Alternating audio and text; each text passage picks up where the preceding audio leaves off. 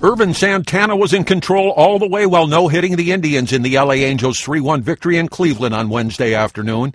It's the first solo no-hitter for the Angels in nearly 27 years.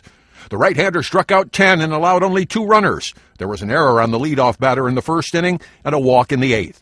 Santana threw the Angels' first complete game no-hitter since Mike Witt pitched a perfect game on September 30th, 1984 against Texas. Mark Langston and Witt combined to hold Seattle hitless on April 11th, 1990.